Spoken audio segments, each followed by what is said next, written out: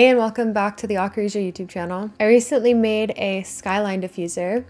I have it up behind in the DJ booth area of my room right now. These are just supposed to disperse sound waves and really help with the treatment of a room. Obviously where I have it now, it's not really doing a whole lot, but I thought it would be a fun little project to build one this quarantine season. This video is going to be a sort of quick tutorial on how I made mine. It was actually really easy, and if you want to make it even easier and don't really care about how it looks, you can even skip a lot of the sanding and staining, which added a lot of time to the build of mine. So first up, you're going to need some materials and some tools. So to make my diffuser, which is 18 by 24 inches, you're going to need the following: 4 2x2x8s. I use knotty pine, A, because it's cheap in Canada, and B, because I was going to be staining it, and so having that variation with the knots and texture would look really cool once I put the stain on it.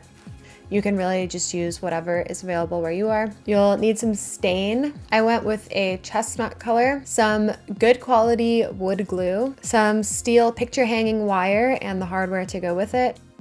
And finally, you'll need some sort of backing. I went with a 2x4 foot MDF hardboard panel. I sanded down one side to make sure there was a nice surface for the glue to adhere to. And I cut this down to the right size for my diffuser. You could also go with a thin 1/4 inch piece of plywood if you wanted, but I thought the MDF board was a little bit lighter and it was also cheaper. So tool-wise, you'll need an orbital sander or sandpaper and a lot of time and muscles. A saw. I used both a miter saw and a Japanese dozuki saw. I used a workmate bench to hold everything in place while I was working on it, but you can just use the floor. And lastly, for the stain, you'll need a brush and a rag. I used a disposable foam brush, but you can just use whatever. So to begin with, you'll need to plan out your build. I wanted to make my diffuser 18 by 24 inches, which would fit the best in my space. So like I said, I bought the 2x4 foot backing, so I had to cut this down to 18 by 24. And then I also needed to figure out how many 2x2s I'd need.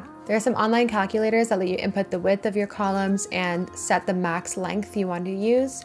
So I used one of those. Keep in mind, whatever wood you're buying might not actually be the exact size that it's named. It's usually a little bit smaller. Once you've inputted this information into that calculator, it'll kind of spit out a square grid of the layout that it recommends you use for optimal diffusing, and it will also tell you how many of each size piece. Because I wanted mine to be kind of portrait, not a square, I just duplicated the first few rows and added them onto the bottom. You'll then need to add all of this up to get the total length of lumber that you need to buy. Don't forget to add enough extra to cover the loss you'll have from your saw blade. I also didn't want any 0 pieces that are marked on that calculator because I didn't want you to see the backing through it. I wanted everything to kind of have that face of the knotty pine. So I also added enough to be able to replace all of the zeros with a super thin sliver of pine that I could stain. So first things first, you're going to want to sand down the sides of your lumber and make sure they are all nice and smooth so the stain takes nicely. I started with 80 grit, nice and rough. Since I'm using knotty pine, it's quite rough on some of the knotty areas, so spending a bit of extra time and care there is important, especially since I want the knots to really shine through in the stain and be kind of a feature. Because I bought these during Corona times and I guess everyone's doing DIY stuff, Home Depot was pretty low on stock on these, so I didn't really get the luxury of picking the nicest, smoothest pieces. So if your hardware store has more selection, then I definitely suggest picking some nice, smooth pieces to make your sanding a lot easier. You're going to want to do this on all 4 sides and all 4 pieces of your lumber, and keep upping the grit as you go. So we're on to 120 now. And up one more time to 220. Once you've sanded down all your pieces, you'll want to get a wet cloth and wipe down each side of your lumber. This is to get rid of all the dust from sanding so that the stain will take nicely. After you wipe it down with the wet cloth, you can go over it again with a sticky cloth if you have one. Once the wood is dry, it is time to stain it. Pretty simple, shake the can, open it up, and liberally apply. Then wipe it off. You'll want to do all the sides and of course do multiple coats. I found 2 was good enough to get the color I wanted. And you might notice that the stain color changed halfway through here. I had some ebony stain already at home and I tried to use that, but I hated it, so I went back to Home Depot and picked up the chestnut color. Cute. After a couple hours, those will be dry and then we can get to cutting. So I'm starting with my biggest pieces, and I've drawn a line in the right spot on my lumber and clamped this random piece of wood here to be a guide. just to speed things up a bit.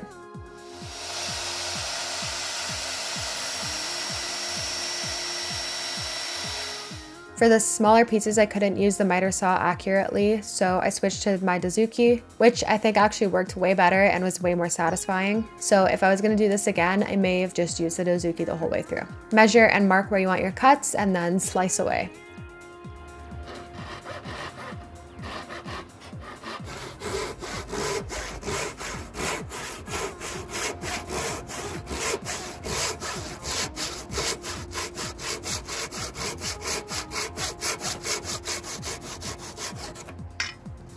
After a lot of cutting, it is now time to sand down the faces. I propped a circle sander between my feet and gave each one a quick spin. My whole body was buzzing after this, but it worked, so I guess it was worth it.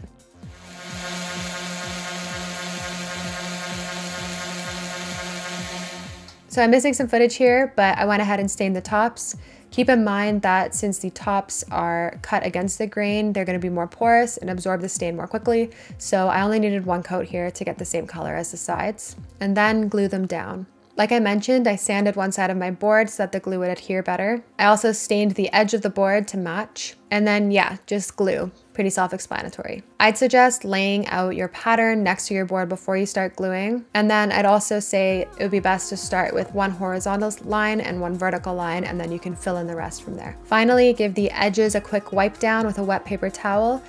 And then all that's left is fixing on the hardware, and then you're done. If you're actually using this in a studio, which I am not, you may want to opt to screw it directly into your wall or something like that. The way I've done it hypothetically could rattle if I had a lot of noise in here, but it is pretty heavy and in my room it works totally fine. So I don't know, I think it's fine, but if you want to be extra safe, then do it the other way. And then to finish it off, I gave it a quick rub with some orange oil to kind of get rid of any leftover dust that was there from the sanding and to just brighten and warm the whole thing up. And voila, that's my diffuser. I'm really happy with how it turned out.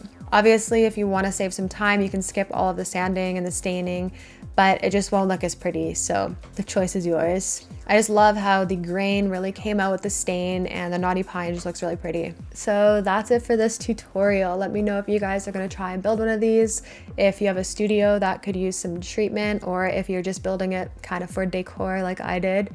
I'll link down below the calculator that I used, and let me know in the comments if you guys do build one of these, what you think of mine, and also subscribe, hit the bell icon, and I will see you in the next Aquaregia video.